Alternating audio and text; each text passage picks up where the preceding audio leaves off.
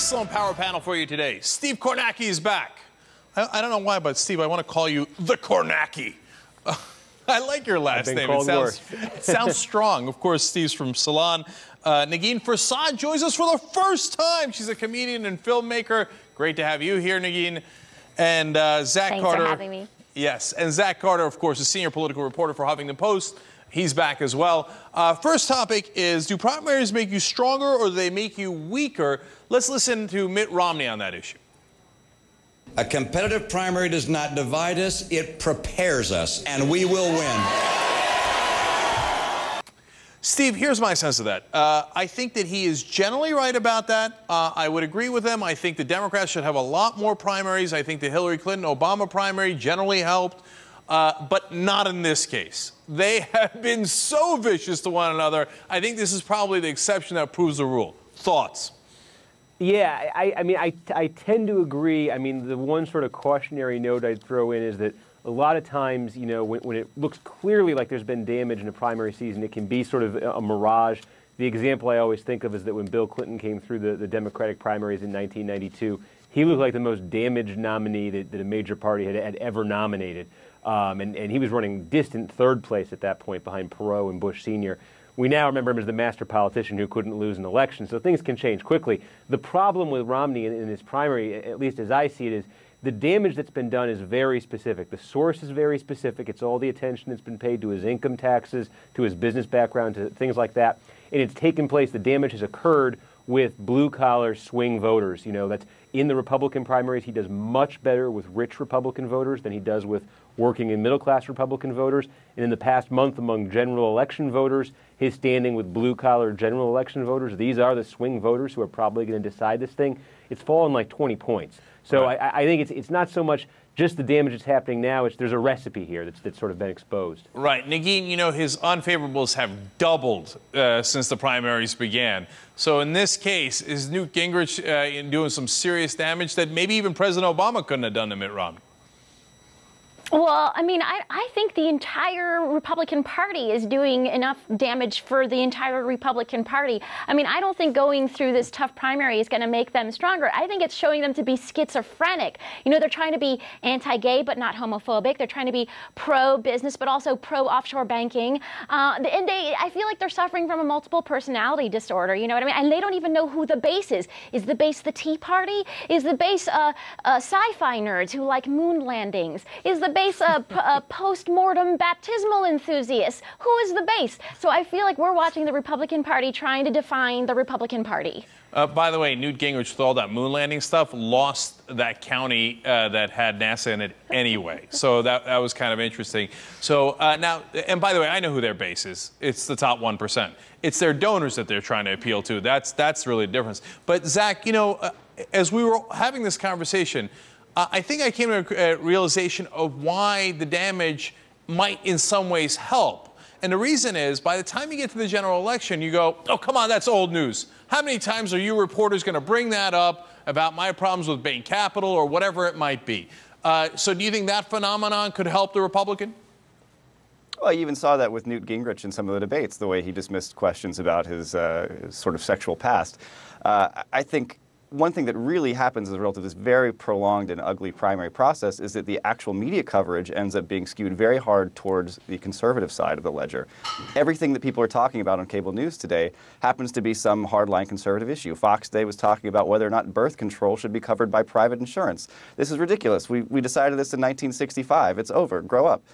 But what you're going to see from now until the end of this primary fight is conservatives going on TV and talking about conservative issues to a conservative base over and over and over again. And that makes whoever ends up winning the primary, it means they're going to be fighting the general election on a much more conservative playing field than they would be otherwise. And that's a great point, too. And by the way, man, if Democrats, they should take Newt's advice from 34 years ago, the one I said in the beginning of the show. It's time to get nasty. I mean, these guys are running against birth control. Oh, have at it, horse. 99% of the country believes in birth control. I'd beat the living daylights out of them with that issue. So, yeah, please listen to Fox News. Do us all a favor. All right, now I got to move on to the second topic, and it's basically, is Rick Santorum done? I want to show you one clip from last night that I thought was really weak sauce. Let's watch. Governor Romney, you have every right to go out into the private sector and and use the gifts that God has given you and the opportunities that you had and that you made for yourself and your hard work, and make all the money that you can and do it in a way that helps our economy and certainly helps you and your family. And I'm not going to criticize you for doing that, because that's how capitalism works, and I'm all for it. I got to be brutally honest here. I saw that and I thought, loser. I mean, Newt Gingrich is measuring the drapes in the Oval Office. Yeah, he might be crazy, but at the same time, at least the guy is confident. At least he wants to win, and you can tell, right? Santorum's like, please, please, pick me as your VP, Mitt Romney. And again, isn't that the sense you got from that speech? No, it's really sad. And the biggest boost Santorum got today was that he picked up an endorsement from Tancredo.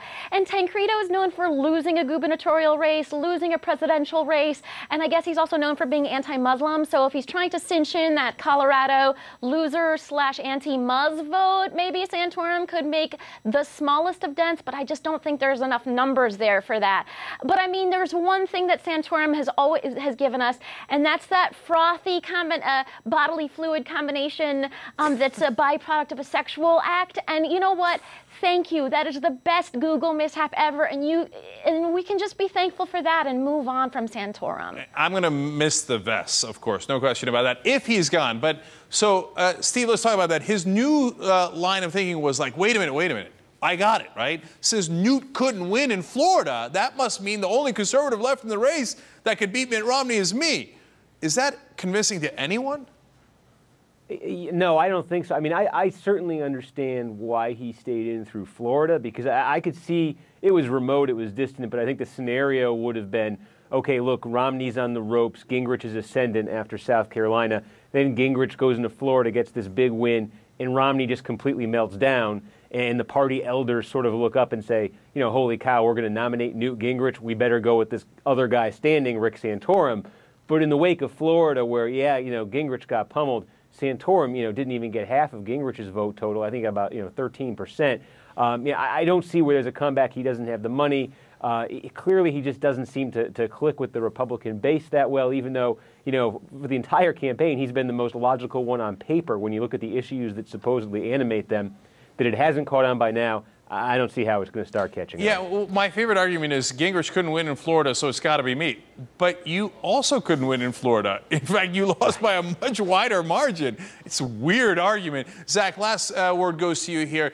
If you think Santorum is done, does that mean Gingrich has a solid chance of beating Romney if he picks up those votes? Well, I think it's been between Gingrich and Romney all along. I mean, Santorum's main claims to fame are being really like afraid of gay people being in love and of birth control. The idea that guy was ever going to be a serious candidate for president in an election year, which is dominated by jobs and the economy, was just ludicrous. But Mitt Romney and Newt Gingrich both have very deep ties to the Republican establishment, also to the financial donor base of the Republican establishment. I mean, Mitt Romney kind of is the financial donor base of the Republican establishment. So those two were always going to be the two that had a chance to stay in it for a long time, and I think that's where we are now. All right, guys, you've been a great panel. Steve, Negin, and Zach, thank you so much for joining us. We really appreciate it. And when we come back,